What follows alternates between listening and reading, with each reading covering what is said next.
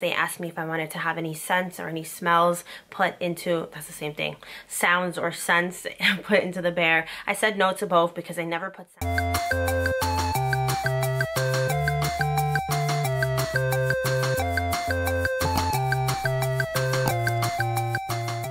Hi everybody, welcome to my channel. My name is Janie. I do a lot of stuffed animal videos on this channel. Build-A-Bear, Squishmallow, Squishables. Sometimes I sprinkle in some Loungefly, as well as skincare and hair care reviews. Today we're talking about Build-A-Bear. They have a 25th anniversary collection that they're going to be doing throughout the year, where they re-release some old designs in celebration of 25 years of being in the business. So I figured I would start it out, even though I'm a little bit confused because I look at their chart and there are 2 bears for February and we are currently in March. We're at the end of March, so I am not sure if they're going to be releasing a March bear or what's going on with that, but we're starting off with January, which is this one right here. So this is their Hearts For You Pup. This was 2008. It's the January bear and it is a puppy. So it is a white dog with a pink heart-shaped nose and a pink mouth, as well as some red and pink hearts. When I first described this stuffed animal in my Turning Red video, I said it was lipstick shaped spots on him. I don't know why I said that. They're hearts, and it's very cute. It's 12 inches and I picked it up when I was with my friends in the American Dream Mall, which is in New Jersey. It was my first time going there and my first time being in Jersey since I was 19 years old and I'm now 28. So it was very trippy, it was very overwhelming.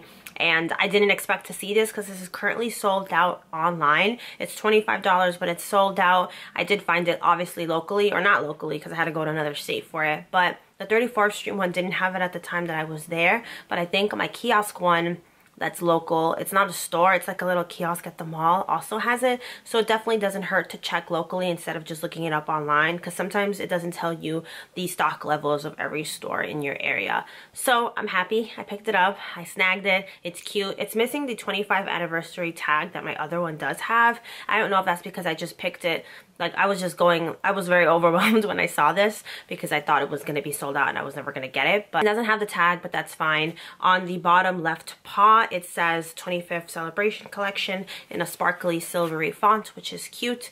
And yeah, I got this. I took it to the stuffing machine. I waited in a long line. It was like, we were at the mall like in mid-afternoon on a Saturday, and I just don't think that's the best idea. But nevertheless, it was a fun experience. They asked me if I wanted to have any scents or any smells put into, that's the same thing, sounds or scents put into the bear. I said no to both because I never put sounds in anymore. I don't feel like they're worth it unless it comes within the bundle of whatever I'm ordering, like with Baby Yoda. I did do it, and with a couple other of the Pokemon ones, but generally I don't put sounds. I don't feel like they're worth it. It's cute, but for me, I'm not gonna be hearing it or squeezing it that often to hear that. Same thing with the beating heart. I've done the beating heart a couple times, which is like $6, but not something I necessarily need. And the smells, I did want to try out a smell because I had mentioned previously that I was going to try out what people were commenting. Like they were giving me some suggestions because I have an issue where I will buy the smells from Build-A-Bear and I feel like it doesn't last. So I was going to try them out. I heard your feedback, but I was going over my budget tremendously, so I was trying to kind of stick to the bare necessities, and I got this bear by itself. So it was one of the ones that you get sewn on. I used to work at Build-A-Bear and I always had a hard time sewing these because we had such a short time frame to learn how to sew. I didn't already know prior to that, and my struggle was just tying a knot on the thread when you would put it into the needle. Like for some reason that was so difficult for me, and it doesn't help that you're doing it in front of people, so I would get nervous. So I like the ones where you could just pull the string and it tightens and you just cut off the excess. So while she was tightening this up or sewing this up, I went to do my birth certificate, which is generally a part of this experience that I skip because it's just a piece of paper and it's very cute if it's your first time or if you're doing this with a child or if this is a gift to someone. But for me, I didn't really care about it, and the only reason I did it was because I knew she needed more time to finish the stitching. Otherwise I usually skip that. And it's interesting because when you do online orders, they give you an option to fill out a birth certificate, and I usually skip that as well, but they still send you one anyway. I forgot what I named her on the screen. They gave you some suggestions if you would click on the button. I think it was Rose, but maybe not. Daisy? It wasn't Daisy because it was a weird spelling. I don't know, but nonetheless she's really cute. I'll take a look at the certificates. They're at my husband's house, so I'll put it here once I find out what I actually named named her. Put her in a cup condo because I already had a backpack on from Loungefly and I didn't want to have another one. Like they have like the drawstring bags where you can place your animal and kind of walk around with them. But for me, that's not something I really wanted to do. So I chose a cup condo, which are smaller than what they used to be. They were $1, so that's fine. But yeah, I got her. I'm happy. She's cute. She's adorable. She's soft. And next time I'm going to talk about Blossom Bunny or Bunny Blossom. Super cute as well. These are both, again, 25th anniversary. This was 2008. That one's 2010, I think, or 2011. But these are really fun and I'm really curious to see what they're going to come out with or what designs they're going to like bring back from the past couple of years, because they've had some really cute ones. Like sometimes I look on eBay and you see a lot of people reselling really old bears for a lot of money. Like recently I saw Sonic. I'm not a big fan of Sonic.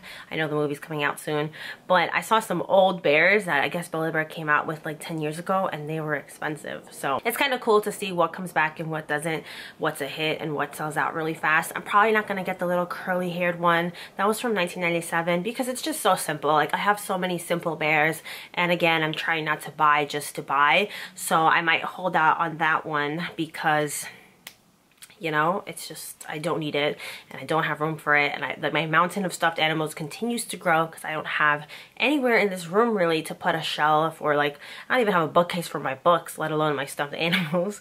So I don't know what I'm going to do. But nevertheless, I'm going to just try not to buy what I don't need. So I'm probably skipping that one. Let me know if you're picking up any of these and what requests you have for this channel, what you want to see. I have been sticking kind of with this Build-A-Bear stuffed animal niche for a little bit, and I've been seeing really good results on my channel. As of right now, I'm not sure how long that's gonna last. I don't know. We're a variety channel, but I have been sticking to the stuffed animals just lately because it's been a lot of fun. But of course, let me know your feedback down below, and if you made it to the end of this video, don't forget to like and subscribe if you haven't already. Also follow me on BunnyJanie on Twitter and Instagram, where I do a lot of behind the scenes stuff, sneak peeks of what's to come and what I'm working on, and also occasionally some rants. So if you made it to the end, thank you so much. Once again, I'm getting really repetitive. I'll see you very soon.